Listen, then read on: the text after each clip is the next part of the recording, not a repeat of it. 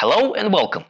In this video we are going to explain how to connect a wireless tilt angle sensor DU-BLE to your smartphone and to configure it in the plow mode used to control the work of a snow plow or a grader's blade.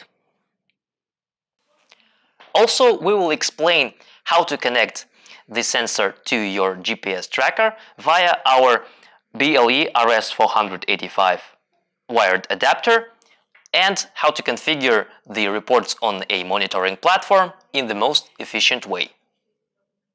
Once you open the app, you need to tap on the sensor settings, select Bluetooth connection, and then there are two ways to connect the sensor. Either you scan the QR code on the sensor's cap like this. Now the sensor is connected. Or you can also use the serial number of the sensor. Simply enter it into the search box and tap on the connect button. The sensor is once again connected. Once the sensor is connected, you see the main screen with the following parameters: serial number and firmware version, current angle, the operating mode the sensor has been set to, event notification. Depending on the mode, here you can see 4 types of messages: active, inactive, to the left and to the right. RSSI signal, which means the quality of the connection between the sensor and your phone. Battery charge in volts. 3.5 means the battery is fully charged. ID and MAC address of the sensor, which will be used to link the sensor with GPS trackers directly without any adapters if they support our modified interface protocol Escort DU-BLE. Set 0 button, which enables you to establish the reference point for the sensor that marks its operating or inoperating position depending on the mode. It's not used in the rotation modes. And the last one is the status: connected or not. From the main screen, we need to go to the settings. The app will require you to enter the password or to establish one if the sensor is fresh out of the box. By default, the sensor is set to the transportation mode, which has been designed to allow it to save the battery charge while not being used. You need to switch it to the mode you need. Once you have selected the plow mode, you need to set the following parameters: top, down, turn on delay, turn off delay. Top and down parameters are the upper and lower angles, which are used by the sensor to understand whether it is currently in the active or inactive position of the object it is installed on. Turn on delay and turn off delay are timers the sensor uses to understand whether the work is still going on, whether it has stopped, or whether there is a pause in the work. Let's set those parameters at 50 degrees and 20 degrees. These will be our top and down. Turn on delay will be 3 seconds and turn off delay will be 5 seconds. We tap on the set parameters button and go to the main screen. Alright, now the sensor is in the inactive position of a snowplow or a grader's blade. When it moves down and crosses first the top limit and then the down limit, it waits for 3 seconds, which is our turn on delay, and then starts transmitting the event notification as active. If it moves back from the active position to the inactive one, it stops transmitting the event notification, and you can see inactive on the screen, and how it is displayed in the tracker's telemetry or on the platform will be covered a bit later. However, sometimes a driver has to lift the snowplow in order to maneuver around the obstacle or make a turn. How to avoid false alarms? Now, if we move the sensor from the active position so that it crosses the down limit, but then we return it to the active position before the turn off delay is out, we can see that the device doesn't stop transmitting the event notification as active. Once the sensor is configured, we can continue with connecting it to a GPS tracker via our wired adapter BLE RS485 and setting up reports on a monitoring platform. In this example, we are going to use a GPS tracker Smart 2435 by NAV Telecom and Wialon platform by Gertom. After you have connected the wired BLE RS485 adapter to a converter and then to a laptop, you need to run our Escort configurator and go to the BLE section. Here you click on the BLE adapter settings, after which you see 4 different memory slots of the adapter that you can use to connect up to 4 sensors. To do so, you need to click on the Connect Another or Connect Sensor button and then enter the serial number of the sensor like this. Establish the connection, and now the sensor is connected. Remember that the sensor is transmitting 4 parameters: the current angle, event notification, RSSI signal, and battery charge. You can switch off the transmission of the last 2 parameters by clicking on this tumbler. Also, you need to remember that in case all 4 parameters are transmitted, the adapter occupies 2 separate network addresses. Those are RS485 network addresses.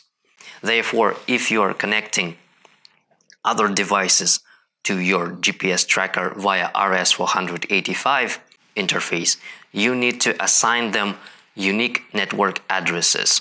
So be careful what addresses you use for our adapter and other devices.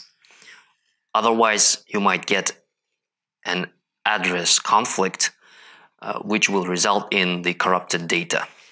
Once the sensor is connected to the wired BLE RS485 adapter, we can go to configuring the GPS tracker Smart 2435 by NAV Telecom.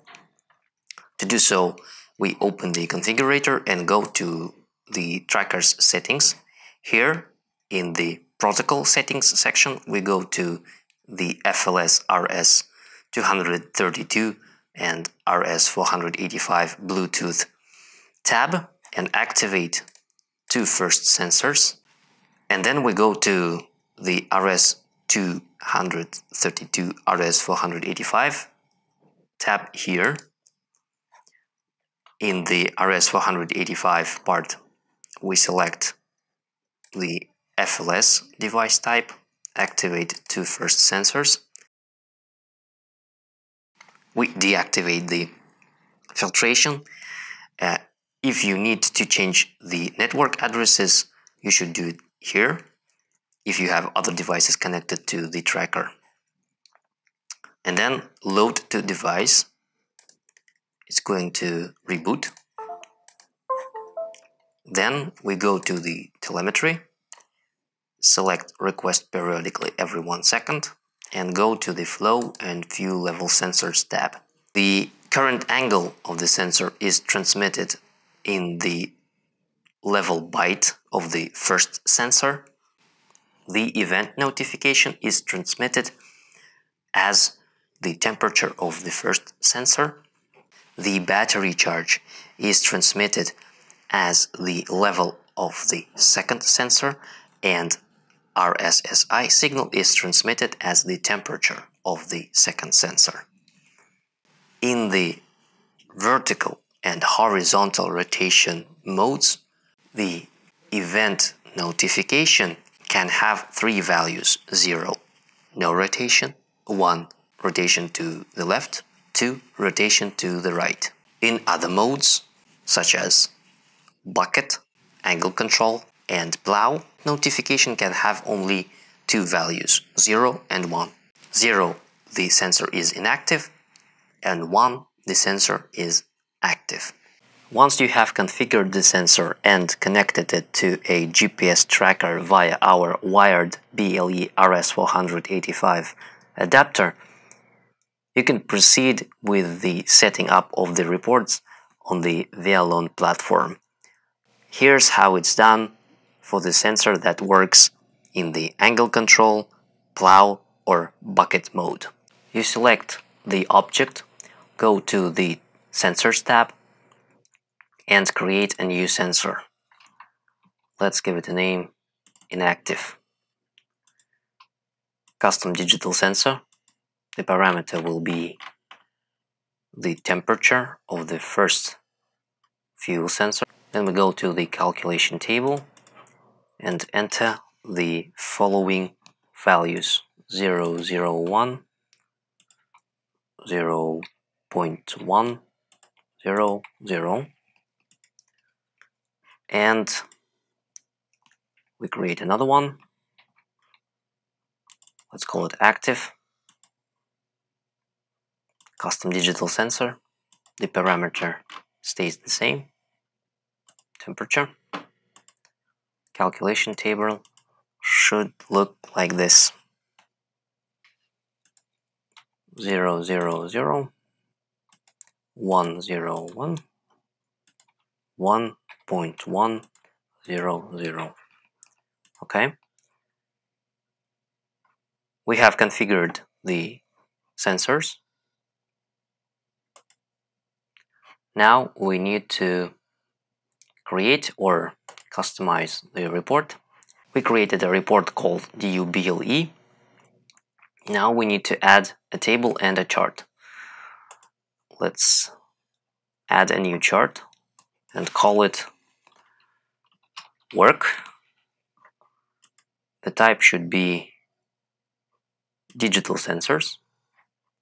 We tick these boxes: sensor, activated, deactivated, duration, location, and final location. Let's shuffle them like this for our convenience in the future, and go to the settings. Here we tick these 2 boxes and go to sensor masks. We need to create 2 different masks. As you can see, I'm putting the names of the sensors in between 2 asterisks. You can type in the name of the sensor fully or partially. If you put the asterisks, there will be no issue with that. Then click OK. And now let's add a new chart. Let's call it work 1. And here we need to select custom digital sensors. Go to the settings. We create 2 masks as well: active, inactive. Tick these boxes if you need, and then click OK. Now let's execute the report. We need to select the interval with data execute the report. As you can see, you can easily track down when your crane boom or a garbage truck manipulator was active and when it was inactive, and for how long. And also, you can track down where it started its work and where it finished its work. Now let's go to the chart. And the chart looks like this. Once again, it is a matter of preference. Some customers prefer the chart, others the table. That really depends on you. That's how you configure the reports for our wireless tilt angle sensor DU-BLE on the Wialon platform for the plow, bucket, and angle control mode.